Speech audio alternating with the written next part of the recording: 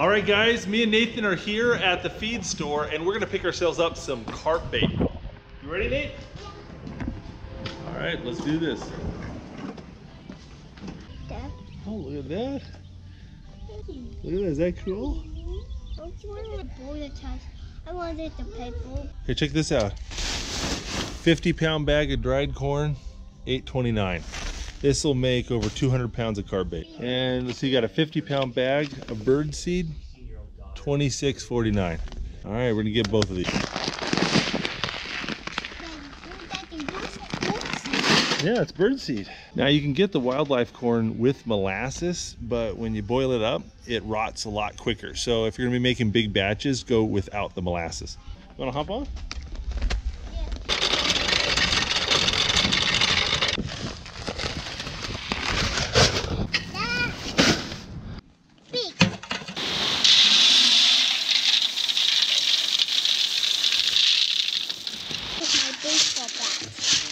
There you go, Nate. Fill it all the way up to the top. Just let that sit for a couple hours, then we'll start cooking it.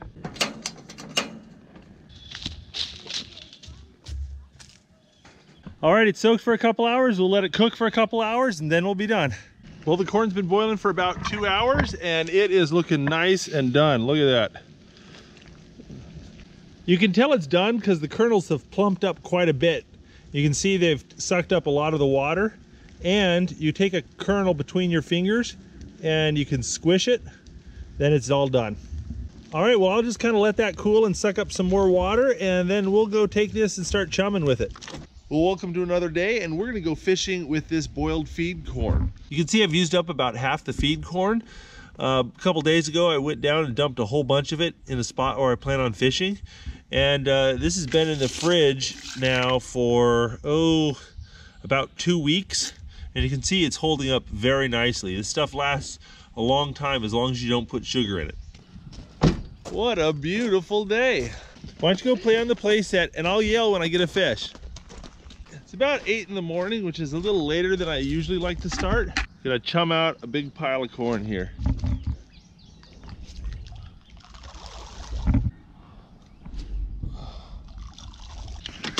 Yep. Here we go. Right here in my hand, this is a carp fishing pay lake stand, okay? And it's designed for a bait casting reel. In the UK, you would call this a multiplier. But this is the preferred reel of choice for a lot of bait fishermen here in the United States, whether it's catfishing or carp fishing. And one of the things that's really nice about it is they have bait clickers on them, which is like a built-in bite alarm.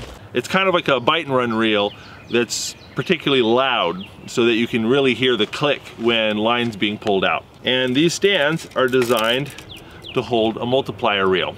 And they're just welded up metal, nothing particularly light. And there's a little lever bolt here on the side that allows you to adjust the angle so you can point your tips at the water or up at the sky, however you like to do it. And they're very sturdy. They're not very light, not very compact, but they don't have to be because pay lakers can usually just drive right up to their spot. There's traditional pay lake baits and rigs as well. A really popular rig is to take a 2-ounce no-roll lead, put it in line with a bead, a 3-way swivel, and then have 2 leaders going off with octopus hooks on each end, and you put a little corn puff on each hook. And then you take a pack bait made from oatmeal or grits and you add some flavoring in there. Usually there's specific pay lake carp baits that are quite popular. You squirt it in there and you make a big ball of grit pack bait and you stick those puffs in there and you cast that out. And instead of a pay lake rig, I've got just a basic fish finder rig. I've got a lead on a slider. I've got about 4 or 5 inches of leader.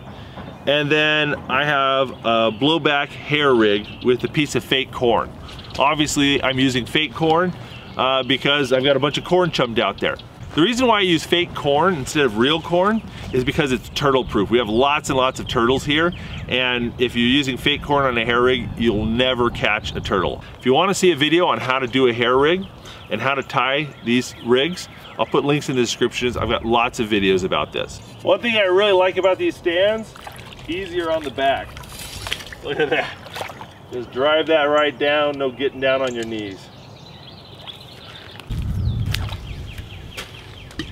My rod and reel combo is pretty cheap and affordable. I've got an Ugly Stick GX2, a medium heavy power. This is the 6.5 foot rod, and the Ming Yang 60 reel with spider wire blue camo.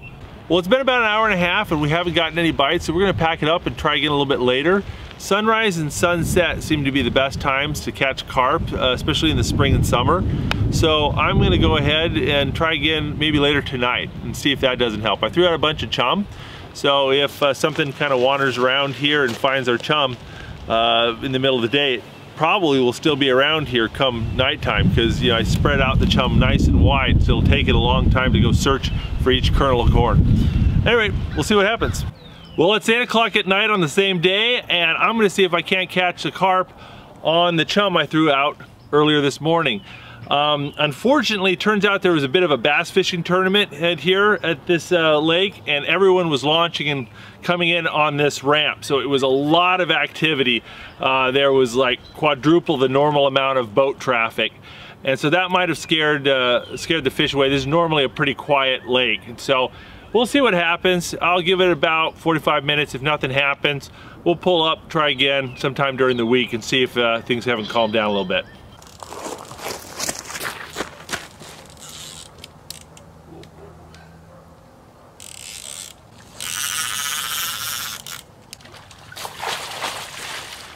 Ooh, nice healthy fish. Oh, look at that. This is what I love about using these hair rigs. Hooks the fish in the bottom lip 9 times out of 10. And the entire time I've been carp fishing, I've never once gut hooked a fish with a hair rig. Just does it right every time. Nice little carp, kind of an average size for this lake. Just beautiful.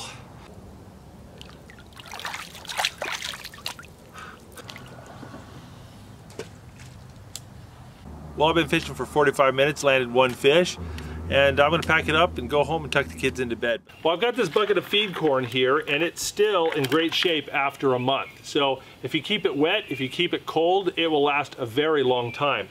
Even if you don't refrigerate it, you can get several weeks out of it without much fuss. There are some other baits which I like a little bit more than feed corn. Bird seed, particularly this pigeon feed, is one of them. It's 3.5 times the price, but there's some advantages that might make it worth the extra money. Pigeon feed is much smaller particles, so you don't have to boil it. You can just soak it in water and it does okay.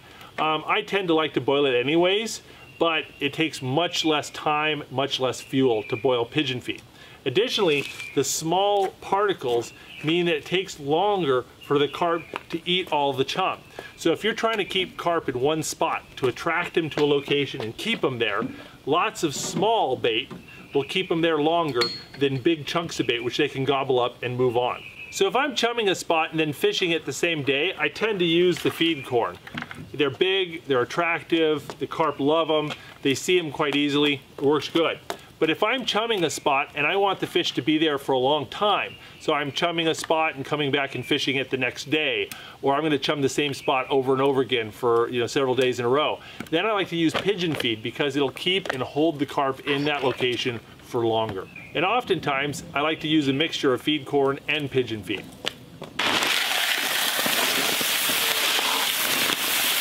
There's Canadian peas or maple peas, winter wheat, white millet, kefir, milo, a lot of different grains. I tend to just avoid bird seeds that have sunflower seeds.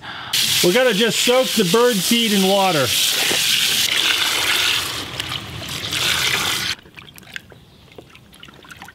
The main purpose for this is you get all these little floaters, these little seeds that float up to the top.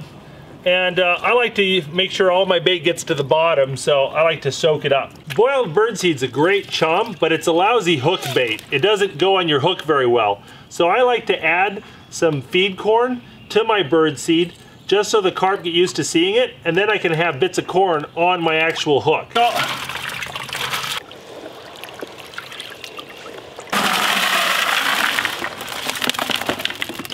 No, spit it out, spit it out. Here's another one of my favorite carp baits. This is panko breadcrumbs mixed with canned sweet corn and I believe this is cherry Jello, though you can use strawberry, lime, grape, whatever. It's called a pack bait because you can pack it into a ball. And you can use this as a really effective chum because you can pack it around your lead and cast it out into the water with your hook bait. Well, it's a beautiful spring day and we've got flood conditions. A beautiful time to try out our carp baits. You take this glob of pack bait, mush it into a ball, and then just squish it right around your lead. This Jello Panko corn pack bait is probably my favorite carp bait right now. I use it in so many situations: wintertime, springtime, summertime. You can throw it in large quantities by making it into little balls and just chucking them out by hand into the water. You can slingshot them, or you can just pack it around your lead. If you refrigerate it, it'll last a couple weeks. If you don't, it only lasts a couple days.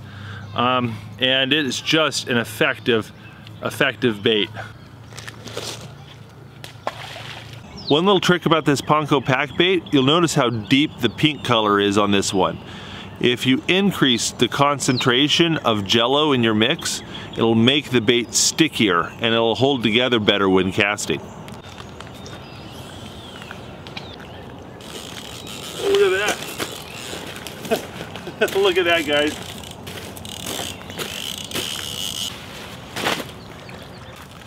These channel cat absolutely love the Panko bait, and they love corn too. Yeah, oh, he's got a belly full of corn. Look at that. Some people spend a lot of time worrying about how long it takes their pack bait to break down and to basically break up and crumble and come off the lead.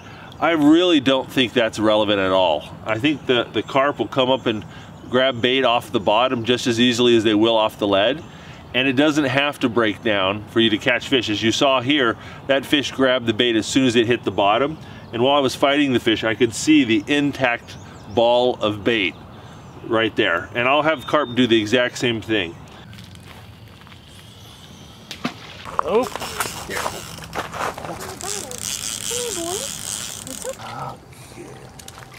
All right.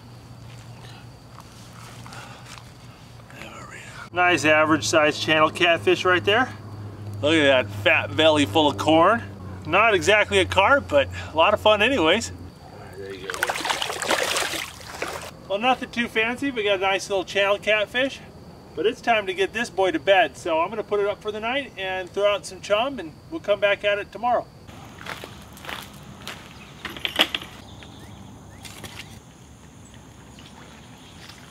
Well, it's been a few days. I haven't chummed this spot in forever, but I'm just gonna throw out a ball of that pack bait and some fake corn, see what happens.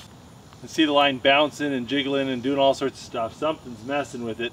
Just not sure whether it's a turtle, a bluegill, a catfish, a carp, you know. Oh, what we got going on?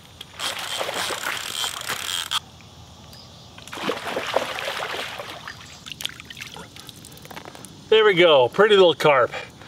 Oh, these are a lot of fun to catch. I think this guy had been on the hook for a little bit, but he wrapped himself around that stick and wasn't able to make a proper run, so I was just getting this bouncing all the time. There you go. Well, I hope you guys enjoyed this video about my favorite carp baits. If you want to see more great carp fishing tips and tutorials, check out my playlist. I have a playlist just about carp baits. I have a playlist on how to catch carp. I have a playlist on carp gear. Check it out, and don't forget to click subscribe. We put out new videos every Saturday morning. Thanks for watching, guys.